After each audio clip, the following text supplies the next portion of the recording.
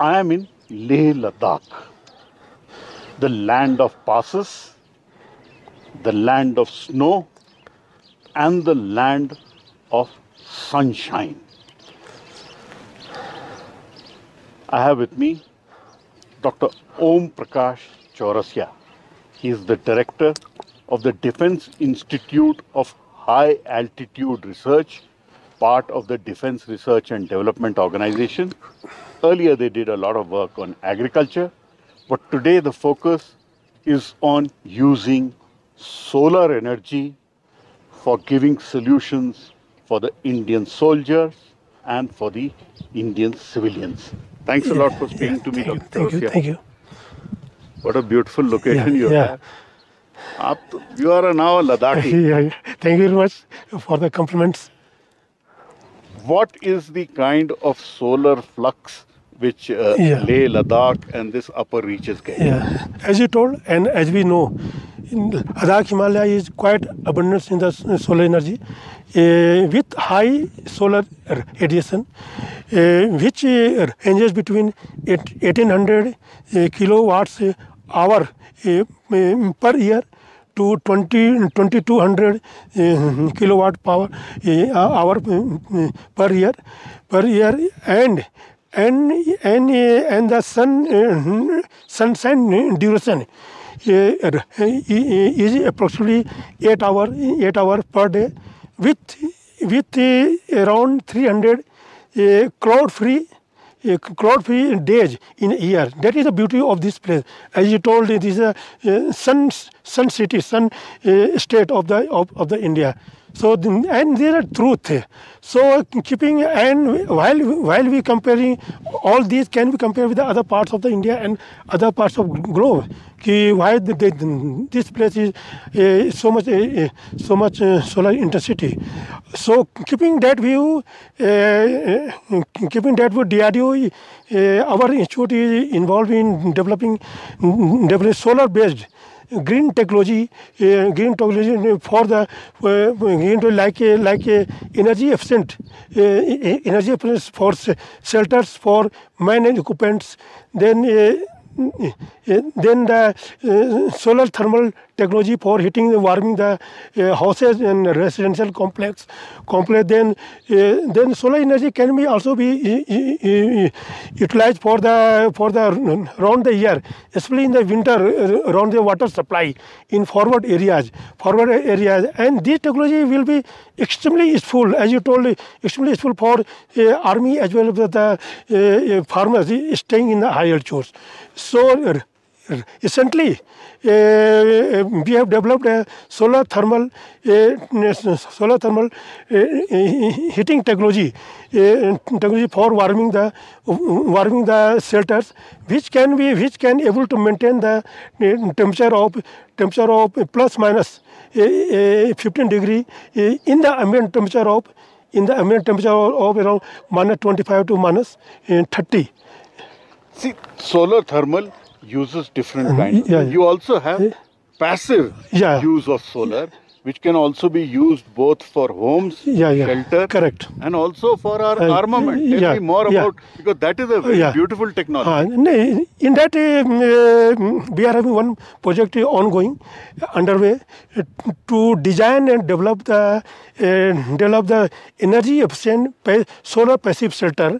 And we are aiming, we are establishing this passive shelter at the height of 1500 feet at Hanle, in super high altitude area, where the ambient temperature drops in January minus 35 to 40 minus 40 degree, and we are sure that our shelter can able to maintain the temperature of plus minus 15 degree in the ambient temperature of minus 35 to minus 40 degrees centigrade. So is this useful only for humans? Because you also have armament, artillery guns, tanks. See, when they cool down to super cooled state, they also stop working. So these passive shelters, will they be able to help the armament also keep warm and fit? Yeah, correct. we are in the planning phase for that also, like to solar-based hangar facility for the all the heavy equipments like that.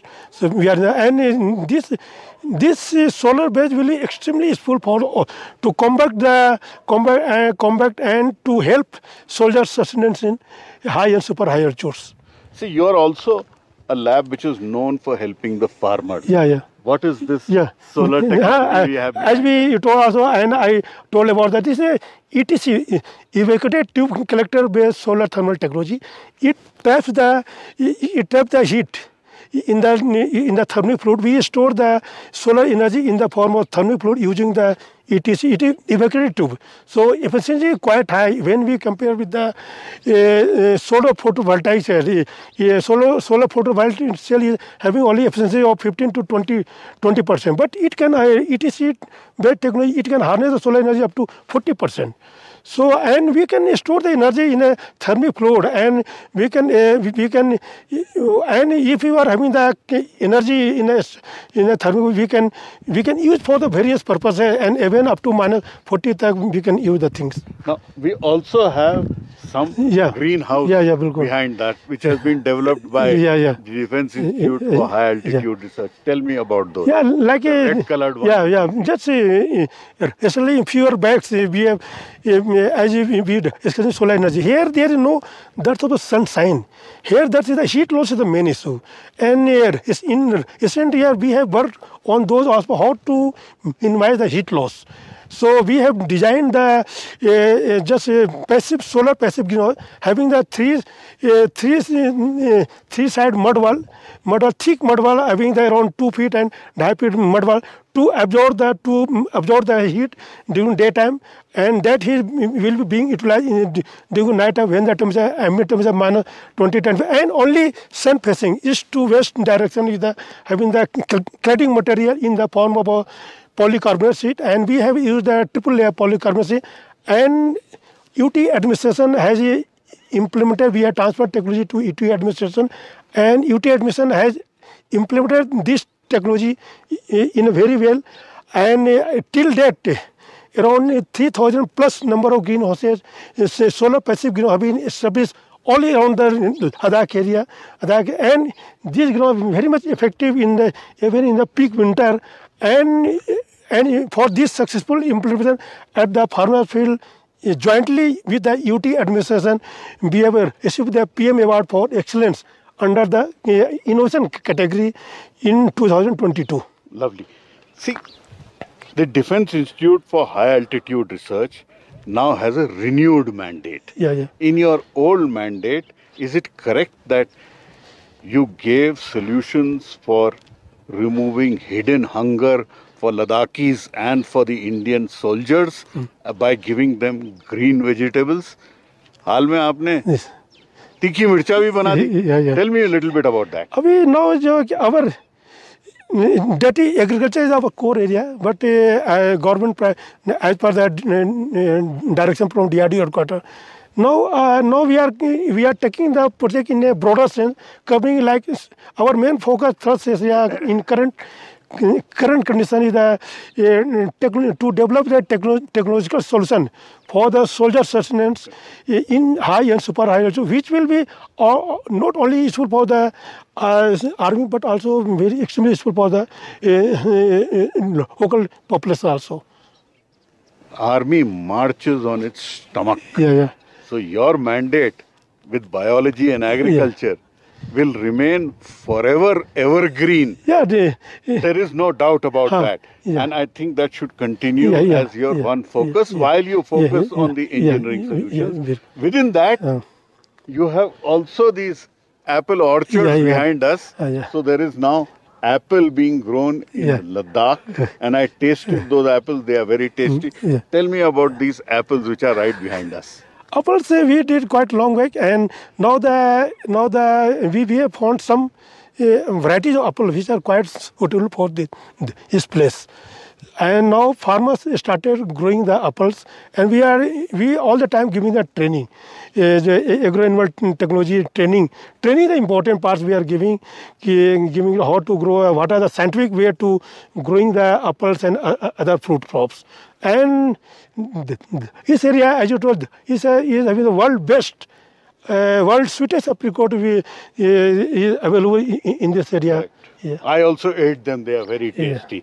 Now, as climate is changing, do you think apple cultivation may shift away from Kashmir and come to Ladakh, which is so productive? Yeah, you are absolutely true. We have seen the changes. We have seen that and earlier days it is hard to grow the vegetables. Now all the vegetables with the climate change are found suitable growing. And yes, we have found the solution for the good variety, which variety is very ideal. And then we have also developed the agricultural practices. That is very important to grow the warm season tropical crops in this area. Now, we started off with solar energy. Yeah. Prime Minister has a dream, which is to put up a large solar park. I know that is a mandate for the country and way beyond the mandate of DRDO. But just tell me a little bit about that mega solar energy park which is being spoken about. In this field, as you told, in this field already UT administration, they know very better. I mean, they know they will give more input. But what we know is the government India plus UT administration are going to establish the 13 gigawatt solar plant, 13 gigawatt solar power plant in this area. As we discussed, this area have the abundance in solar energy. So already a survey having completed, and that is in the planning phase. And hope and from here Ladakh power will go to the Haryana, I think Kaithal, so the power grid. And where is that going to be located roughly? It is around in nearby the Pang area is there. So here that is a flat area. So that is survey is going on already. Thanks a lot for speaking to me. Thanks, sir. Dr. Thank you very much. What a pleasure speaking to you. Thank you. From this rarefied, beautiful air of Leh Ladakh. Yeah. So that was Dr. Om Prakash Chaurasia, Director of the Defence Institute for High Altitude Research, a very unique laboratory of the Defence Research and Development Organization, which had an earlier focus on agriculture, and it literally removed hidden hunger from this high altitude cold desert. A story which some people are forgetting. The new focus is to give solutions for the Indian Army and the Indian soldiers at high altitude and super high altitude to make life easier for combatants at that altitude. DRDO is well placed for giving solutions there, but the abundant sunshine which is there in Leh Ladakh is God's gift to this area, and the country hopes to benefit from that. From the Defence Institute for High Altitude Research in Leh Ladakh, Palav Bagla for NDTV.